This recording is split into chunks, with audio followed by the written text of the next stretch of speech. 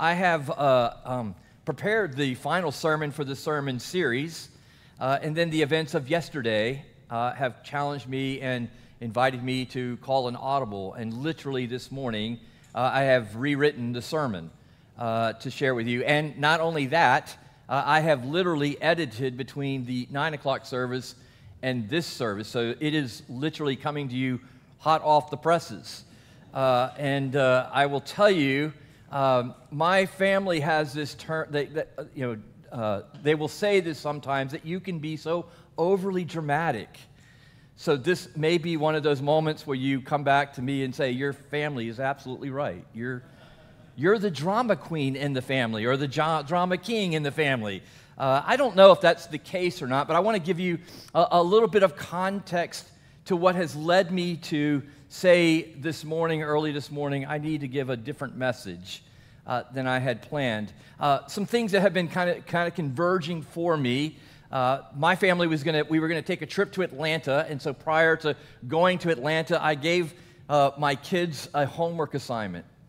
Don't you love that? Before you go on a vacation, you have a homework assignment. I had watched a documentary series on Martin Luther King Jr. and Malcolm X, and I knew that we were going to go and visit some of those sites, and I wanted them to watch that documentary series. And so I had some of that in my background. And some of you may have noticed and may already know this story, that I think it's TBS on Tuesday nights has been running a docu-series on Hillsong the Church. And those that don't know, many of us may know Hillsong from a lot of its praise music that's come out, but I happened to be watching that docu-series about Hillsong, and it was heartbreaking. It's the story of a church, a mega church that just made a lot of mistakes. And so I was watching that, and so that had that was part of the convergence. And then obviously the events of yesterday have caused me to say, I need to speak to that. That's part of being a leader. It's part of being a pastor. And so those are all the things that have kind of converged in on this, so you kind of at least know, okay, that explains this weirdness of our pastor this morning, so that if if it turns out that I am overly dramatic and you're like, oh, that's more than I can handle, there's leaders in the church you can reach out to, and you can call the district superintendent and say, I think it's time we put him out to pasture, kind of thing. So that's okay. But I want you to have some context. The majority of you here in person, and probably those who are watching online, I know all of us, quickly, if I ask you, where were you at on 9/11, right? So we all have some picture of a national trauma, but even more, I'm just curious, just a show of hands, how many of you, and I think a good majority of you, if not, well, were alive when JFK was assassinated? Yeah. Okay? So, Malcolm X, right? Martin Luther King Jr., Robert Kennedy, George Wallace, Ronald Reagan, and then yesterday with Donald Trump being shot, right? Obviously, if you raised your hand at the very beginning, your hand was going to be up the entire time. But do you understand just that list of names, right? So what I want to say this morning will not change this fact. And so I want to invite you to hear what I'm going to say this morning, and just know that and for you guys, in some ways, it's been filtered because I've already preached this at the 9 o'clock service and I've come back. But in many ways, it's still very unfiltered. But I want to say one thing that won't change this is that hurting people will hurt people. This is not a sermon about politics. This is not a sermon about gun control or any of those things. I'm just starting with some basic realities. At least I think there are basic realities. Do you agree that hurting people will hurt people, right? We are in a place of a lot of hurt in the world. True or true? Right? We live in a sinful, broken, violent world. True? Yeah. There are times, I'll ask this, there are times, does it feel like there is more violence than there is good in the world? Yeah. And I'm gonna challenge that, or I'm gonna, not today, but I want you to be thinking, is that really true, though? Our perception may tell us that that's true. I invited you last week, if you're following the e-newsletter, to make a list of things that you're looking forward to, right? And if you made that list of all the things that you're looking forward to, you can't look at that list and not feel hopeful. Just try it. If you sat down every day and say, listen, before I get anywhere into the day, I'm going to make two things. I'm just going to say two things that I'm grateful for. You cannot go through the rest of the day not having gratitude just because you've got those things. But if we're wired to look for negative things, we'll always see that. So our perceptions are in that way. I want to invite you, I just want to stop for a moment and invite you to pray with me as we get going. Father, there's things to be said that only you can say. And I don't think I'm the total vessel, but you've invited this impartial, this incomplete, let me say it that way, vessel, to stand before this congregation, those who are here in person and those who will listen later, to offer incomplete words, but we trust that you will complete them. You will make them whole for us. We ask for your Holy Spirit to continue to move freely throughout this service, to do what it is that you need to do for us to be people who no longer conform to the patterns of this world, but willfully and lovingly and joyfully and without hesitation say, Lord, here I am, send me. It's in Jesus' name we pray. Amen. So I want to obviously spend some time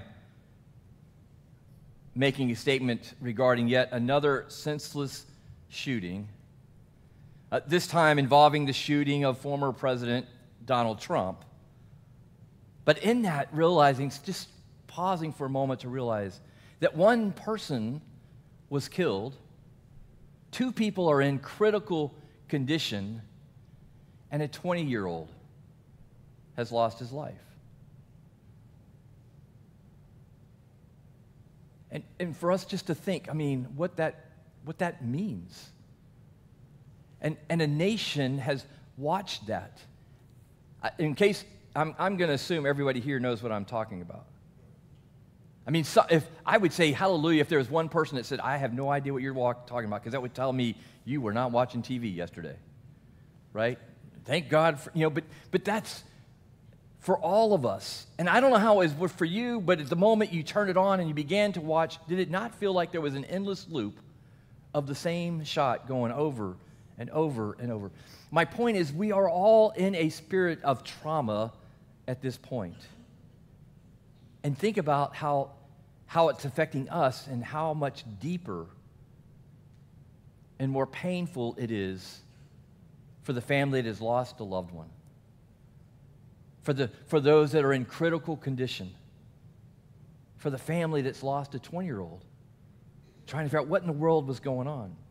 Now, it, of course, makes sense that when you gather in a church, right, that I would say the world needs Jesus, right? I would think you would expect me to say that, right? And I'm not wavering from that. I don't disagree with that. I think that reality existed, on Friday. It wasn't just the events of yesterday that lead me to say that the world needs Jesus. But today I want to say that what the world needs is for Christians, and I'm specifically going to be talking about Christians in the United States. What the world needs is for Christians in the United States to become desperate for God. The world needs Christians in the United States to actually put into action the teachings of Jesus. Not just talk about what a great teacher Jesus was, or what a great example Jesus was, but to actually live that life. When I was in the military, I was having lunch with a captain And a captain is kind of a big wig, and I was not a big wig. I was just a lieutenant commander. And he said to me, dude. Well, captains don't really say dude. But what he said to me was, you're really hard on senior officers. What he's saying is, you have high expectations of how senior officers are supposed to live. And I did, and I do. I'm going to tell you, I have even higher expectations for Christians. That Christians have an incredible responsibility. That we're the hands and the feet. And so, yeah, I have these high expectations, and you're going to hear that this morning. I believe the world needs Christians in the United States to admit that our lives have become unmanageable. I'm not talking about the world, I'm just talking about us. We who call ourselves Christians need to say, my life has become unmanageable. We are too proud of all of our accomplishments that we believe we can manage our way out of every single crisis that we come across. Right? Or I'm not asking you to agree with me. I'm just, I might say that. I know some of you are like, I don't think that's true. That's where I'm at. I just think that we think, give us some time. We put a person on the moon. We've got people going to Mars someday. Just give us some time. We have said things like this. The reason we're in the mess we're in is we've had a failure of imagination. Have you ever heard that? That was what we said at 9/11. We couldn't imagine, right? And so we come to this place and we say our imagination is, if we would only increase our imagination, I'm going to tell you, our imagination will always be failed if the foundation of our imagination is our pride in believing we don't need anyone. And if we say, I don't need God, just give me some time, let me Google it. Let me just do an internet search, and I will figure all this out. We need to admit that the source of our imagination is God. The world needs Christians in the United States to believe that Jesus' way and teachings are greater than our Declaration of Independence and our Constitution. I swore an oath to uphold and defend the Constitution. I believe in the Constitution. But I also believe that Jesus' ways and teachings are superior to our Declaration of Independence and Constitution. Blood has been spilt, right, for the purpose of defending our Constitution. Let me ask you this question. When is the last time blood was spilt for the privilege of washing someone's feet? When was the last time blood was spilt for the privilege of telling someone that ruined your reputation or is ruining your reputation, that has embarrassed you in public? When's the last time blood has been spilt so that you could say, I forgive you?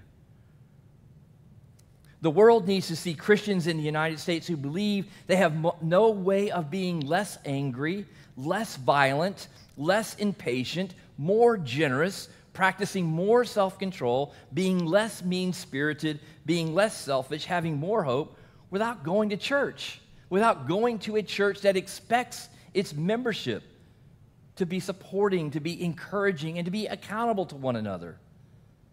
In other words, the world needs to see American churches that are more interested in mental and spiritual transformation than likes on Facebook or dollars in checking accounts. The world needs Christians in the United States who believe, the world needs Christians in the United States to intentionally create spaces and places where hurting people can feel loved and accepted. I was talking to Kate yesterday, Glenn. I don't know if she shared this story with you, but Kate was wearing a T-shirt. I don't know the T-shirt well enough, but it says, I'm a mom who gives hugs or something like free mom hugs, right? So it's a gay pride T-shirt. It says free mom hugs. And so she'd gone into the bank to get some quarters to do some laundry. And she was up at camp. And the teller on the other side of the window was commenting on her T-shirt and made the comment, that she'd like to have one of those hugs. And Kate was like, well, I'd love to give you the hug, except there's this, there's a barrier between us, right? There's this bulletproof glass and all that. And so the teller says, hold on for a minute. And she comes out, or the teller comes out and comes around and gives Kate a hug. And in that embrace, whispers to Kate, I so wanted this hug because I couldn't get it from my coworkers, and I can't get it from my parents. The world needs churches to be places where they can feel that they're welcomed and it's safe. We want to stop the violence and the hate that's coming through our airways and watching on our television. We Christians need to stop treating Christianity as a personal preference. We need to actually embrace fully the teachings and examples of Jesus Christ. And we need to be willing to confront those Christians who say, when I say confront, I mean confront in love, right? Those who say they're Christians, but they're picking and choosing when they want to be Christians and what teachings they want to follow and not follow. Do you understand what I'm saying? I don't know about you, but there are some teachings that there are times that I would like to not follow. When someone gets rude with me, I'd like to have permission to get rude back. I don't like that teaching that says, go the extra mile. It's hot outside.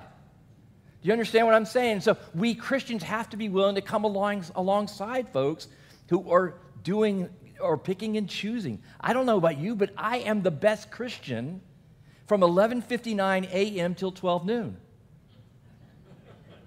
on Sundays. So I haven't even gotten there yet, right? And some of us were like, I am the best Christian on Sunday, but by Sunday afternoon, I have moved on, right? That's what I'm talking about, right? So if we want to stop the violence and the hate that's coming through our airways, we have to stop picking and choosing and stop tolerating Christians who are doing those kinds of things. The world needs Christians in the United States who are not afraid to have their reputation tarnished for choosing to act like Jesus. Now, I'm not saying we got to run around and have everybody call us Jesus freaks. That's not something I'm really excited about.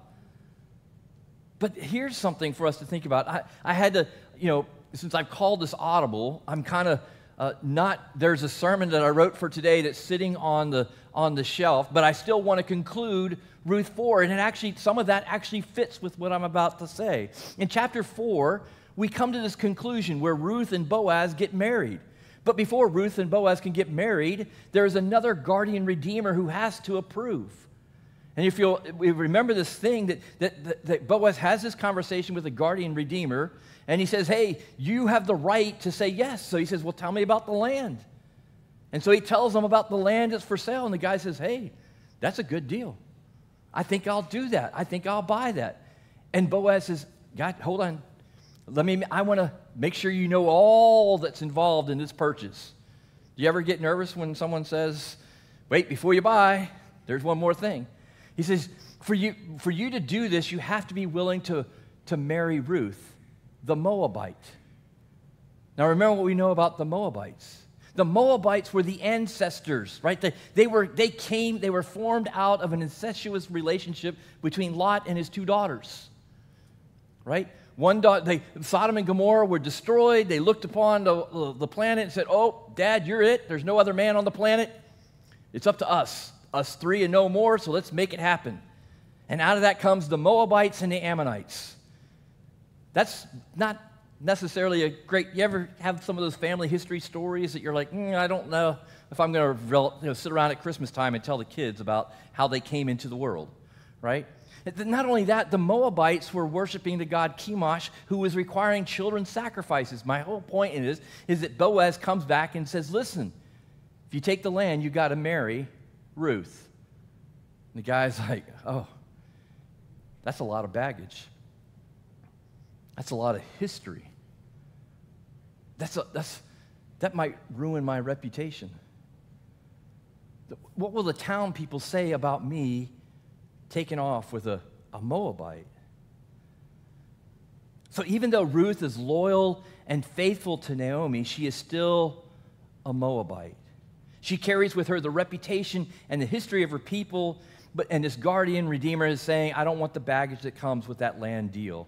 Boaz, however, comes to take Ruth as his wife, despite her history, despite her baggage, despite what it might do to his reputation. Remember, this is all in that context that we Christians have to be willing to let our reputation be sacrificed. Boaz chooses to risk his reputation in order to bring honor and inclusion to Ruth.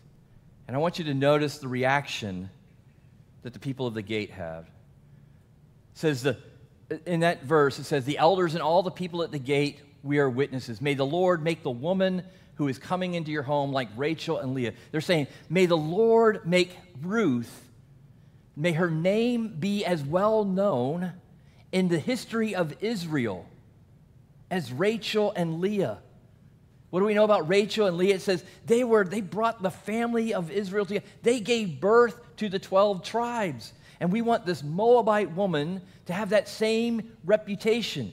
May you have standing in Ephrath and be famous in Bethlehem. Through the offspring the Lord gives you by this young one, may your family be like that of Perez, whom Tamar bore to Judah. What is they saying? Hey, we hope that one day one of the children that Ruth brings into the world will one day be the leader of our country.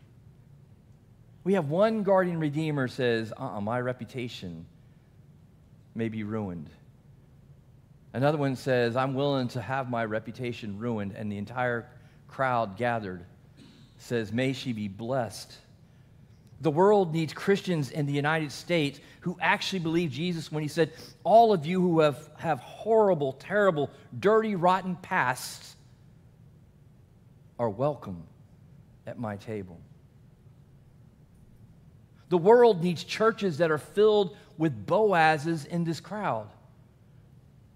A church where people who are embarrassed and ashamed of their past can feel welcomed and loved. That's what the world needs from American churches. The world needs Christians in America to stop perpetuating the us versus them rhetoric, to stop placing their political preferences above God's preferences. The world needs Christians in the United States to be willing to sacrifice their reputation by saying, in Christ there is no longer male or female. There's no longer black or white, Republican or Democrat, straight or gay, rich or poor, able or disabled, Jew or Gentile. All are one in Christ. And then we have to be willing to say, when you shoot one of us, you shoot all of us. When you say something mean-spirited and angry at one of us, you say it at all of us. When you discriminate against one of us, you discriminate against all of us. Are you understand what I'm saying? Maybe. Like I said, Jesus is the guardian redeemer for all of humanity, despite our past. And I believe the world is looking. As I close, I want to make a reference to Bishop Berlin's letter. He sent out a letter, I believe, yesterday afternoon or early this morning.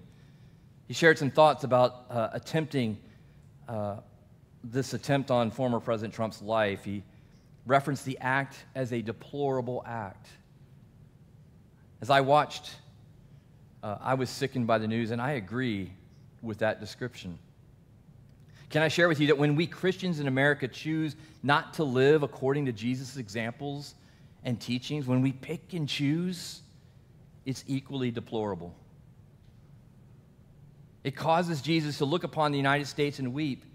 Just as he cried out in pain and agony from the cross, when we Christians in the United States act as if we can pick and choose when to be Christian and when not, when we can act like we can pick and choose which teaching, which example of Jesus we want to follow, we're committing deplorable acts. I still believe, when I became a Christian, I still believe today, God intends for the United States to be a beacon of hope for the world. With every year, though, that I get older, I become more frustrated with the United States Christian church. I honestly believe we're experiencing all that we've experienced and will experience because we are picking and choosing what teachings and what examples of Jesus we want to follow. Here's what's amazing, and I'll say at the same time frustrating. Jesus says, even though you're not choosing me, I choose you. Can I tell you, there are times when with Jesus I would say, fine. Or times that I wish Jesus would say, fine, you don't want to follow my teachings, you don't want to choose me, I don't choose you. There are times I wish Jesus would say that. Do you know when those times are? When I'm feeling high and mighty on my own horse. You ever been there? When you feel like you got it all together and you're looking around at other people and you're like, yeah, this would be a good time for Jesus to pick and choose. And then there are times when I fall off my horse. I get too big for my britches. I don't know if any of you have ever been too big for your britches. And I'm quick to sing Amazing Grace. I wonder if we have that problem, right? Jesus says, listen, even though you did not choose me, I still willfully and lovingly choose to pay that price. Jesus tells us, I forgive your past. I offer you a new future, a fresh start, a new beginning. That's the work of Christians in the United States. We are called to be ministers of reconciliation. Where there's hate, to bring love. Where there's disagreements, to figure out how do we sit down and have these conversations. The world needs Christians in America to stop being frustrated with trying to choose between the world and God and instead choose the peace that comes with saying, I will choose to love as Jesus loves. I will choose to serve as Jesus serves. I will choose to love who Jesus loves. I will choose to serve those who Jesus serves. The bishop quoted Willis Tate, the president of Southern Methodist University, who spoke at a convocation following President JFK's assassination. He wrote this about the church. Wherever there is a sin and injustice, the church must call us to repentance. Wherever there is hatred, fear, and suspicion, the church must call us to repentance and reconciliation. Wherever there is lethargy and disloyalty through inaction to our noble faith, the church must call us to repentance and action. My question for us this morning, what's been on my heart, and here's where we're transitioning. We'll have the choir do its anthem, and then at the conclusion of the anthem, I'll offer the benediction.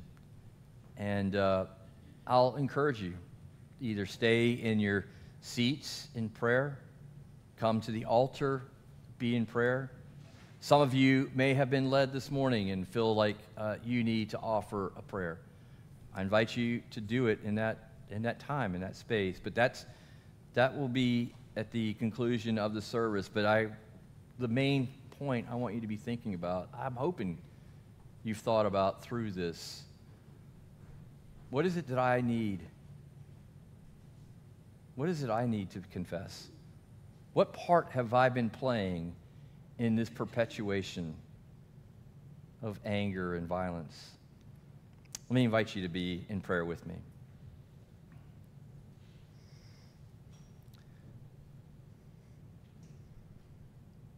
Father, it feels like a heavy invitation this morning, this call to repentance, this call to say, I once was doing life this way, and now I want to do life a different way. There's a wrestling that's going on inside and wondering, well, was I doing it wrong? Or how am I responsible? And so I just ask, Lord, that your Spirit would move amongst each of us. Perhaps it would show us a time when we missed an opportunity to say a kind word to someone. Maybe there's a time we hung up the phone in anger and we went and told someone else about what that person did to us that made us so angry.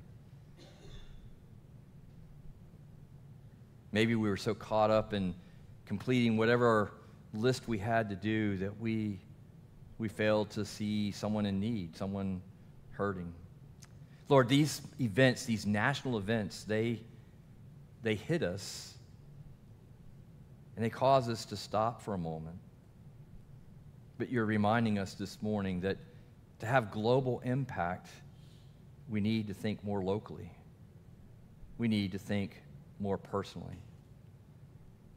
And so, yes, Lord, we pray for those who were injured. We especially pray for the family that is mourning the loss of a loved one. We pray for those who are fighting for their lives, and we pray that healing will come, that recovery will be soon. We pray for that family that has lost their son and all that that means and all that will surround that family, that history, that shame, that guilt, that embarrassment. We pray, Lord, that they will experience a church that will welcome them, that will love them, that will tell them about a God who is their guardian redeemer, about a God who is willing to sacrifice so that he may tell the good news, you are loved. We pray for the safety of the former president. We pray for the safety of our current president and their families. We pray for those who serve us in these elected offices. And we ask, Lord, that you'd help us to monitor our own thoughts and our own words, because oftentimes things don't happen the way that we want them to happen. And oftentimes we get caught up in the things that we say. We thank you for those first responders, for the Secret Service, and for police officers and emergency responders. We ask, Lord, that you forgive us for the times in which we have taken their sacrifice, their work for granted. We ask, Lord, that today would be a day that, as we've said numerous times before, let there be peace, and let it begin with me, that today would be a day that we hear those words and we own those words. It's in Jesus' name we pray. Amen.